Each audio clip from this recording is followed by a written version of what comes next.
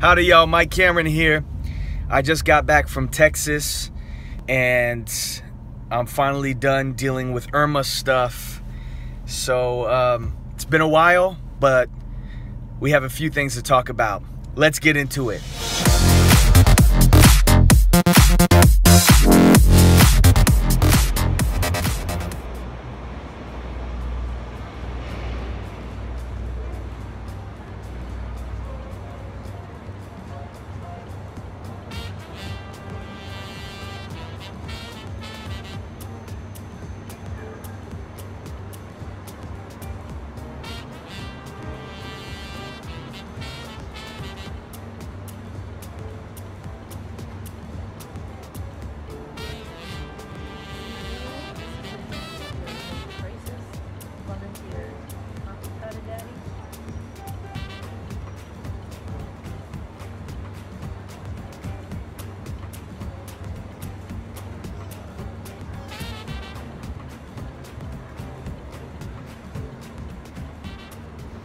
Hola everybody, Mike Cameron here, Cameron Academy Real Estate, Cameron Realty Group, Confessions of a Young Millionaire. Young millionaires, YouTubers out there, thank you for tuning in. I am back. Yes, I'm back from Dallas, Texas, and man, I got a lot to tell you guys. A little bit disappointing, really. I stayed in downtown in Dallas. My sister lives in downtown too, so I got to see her, which was amazing. Had an amazing trip. The goal, as you know from previous videos, was to go out there to assist with evacuees. I already made a donation of $1,000 to the American Red Cross. I felt confident that they're using the money to actually help the victims of Hurricane Harvey out in Houston. So I wanted to get my hands dirty. I wanted to help out. And I registered to volunteer at a particular shelter. It was about 0.5 miles from my hotel. I was staying at the Sheraton. And I went out there and they said, I'm sorry, we can't find you in the system. So I said, okay, well, let me register right now. They said, okay, well, it takes 24 to 48 hours because they have to run a background check on me. I said, okay, that's most of my trip before I have to come back home, but let's do it anyway.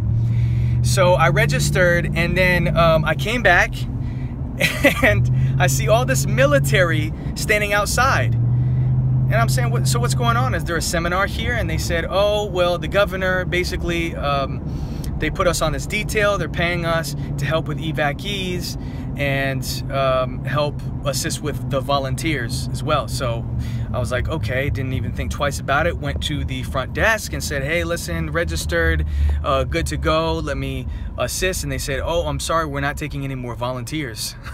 We're all full. So I basically, you know, went out. I'm thinking, man, I went out there for nothing. You know, I wanted to help people and I wanted to assist. And now I'm prevented from doing it. So I'm thinking, okay, what else can I do? Can I go to Sam's Club? Can I put together care packages? Can I drop it off? And then there was a contact phone number and address to make donations. And I reached out to them and I said, hey, listen, I'm looking to donate. And I was thinking about doing this idea. And they said, oh, don't bother. We're not taking any more donations. So I'm thinking, okay, all right, hands tied, can't volunteer.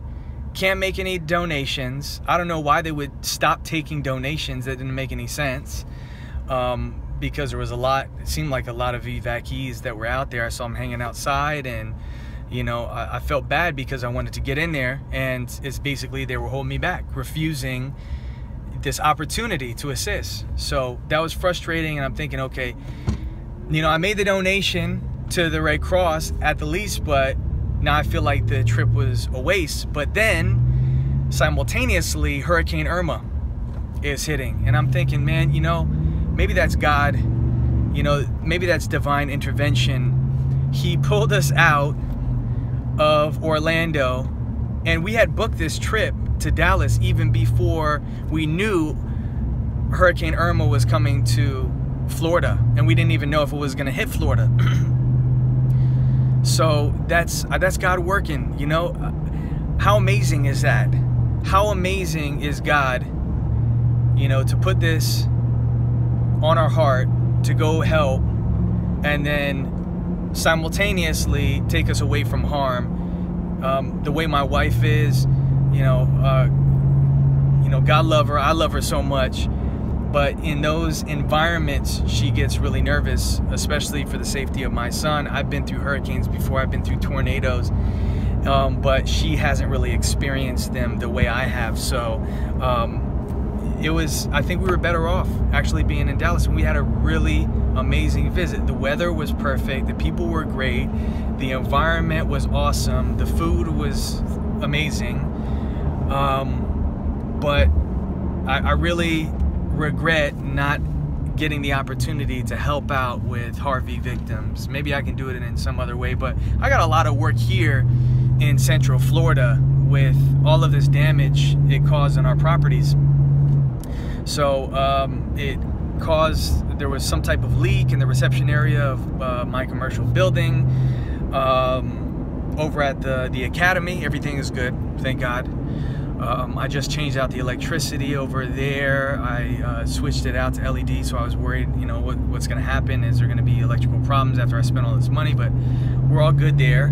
The house soffits, the gutter system went down, a few down trees on another piece of commercial property too. So condos, all good.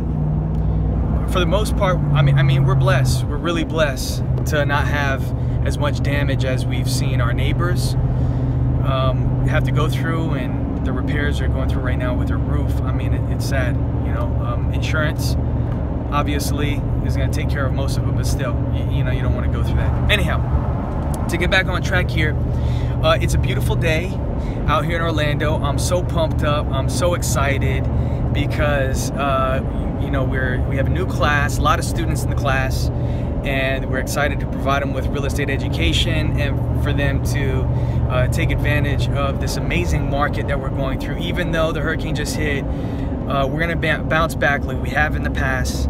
If you're interested in getting your real estate license, come and see the #1 real estate school in Central Florida, Cameron Academy of Real Estate, and we'll get you on track. If you want to visit us online for more information, thecameronacademy.com, or you can call us to speak with a live person at 407-CAMERON.